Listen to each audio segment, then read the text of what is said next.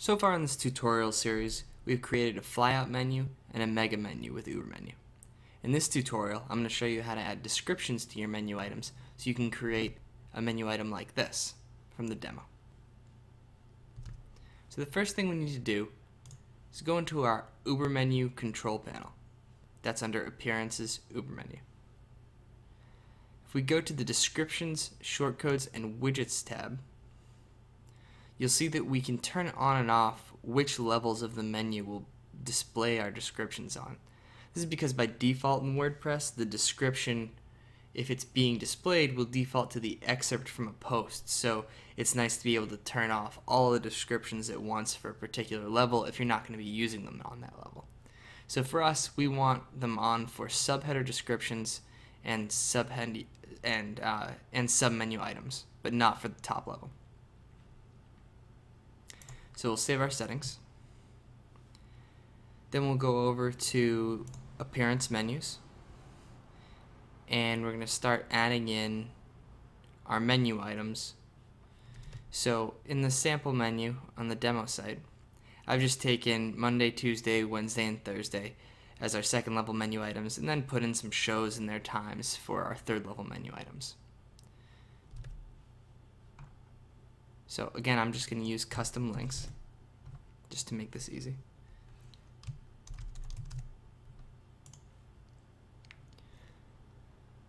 So you can see I add Monday to the menu. I'll drag it up under MegaMenu plus descriptions. And then to actually see the description area, go up to the top and click this Screen Options button in the upper right, because this is actually a default field for any WordPress menu, but you have to activate it. So under Show Advanced Menu Properties, just check Description, and you'll see here's our description box. So under Monday, you add your description. We'll save our menu and refresh the home page, and you'll see here's our first menu item with the description. Now I'm going to go ahead and add in the rest of the demo menu items with descriptions, and I'm going to pause the video while I do that. So now I've added all my custom menu items, Monday, Tuesday, Wednesday, Thursday, and the shows that appear on those days. I'm going to save the menu, then we'll refresh the home page. You'll see here's all my menu items. Now I'm going to go back and give them descriptions. So I'm just going to pause the video again quickly. So now you can see I've added a description in for each of our second and third level menu items. So again, we'll save this menu.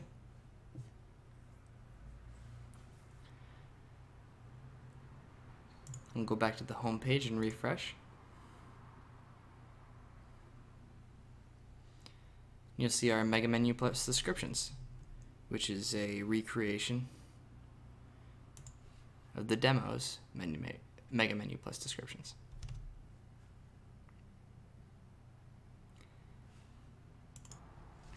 And in the next video, I'll show you how to do the MegaMenu plus images dropdown.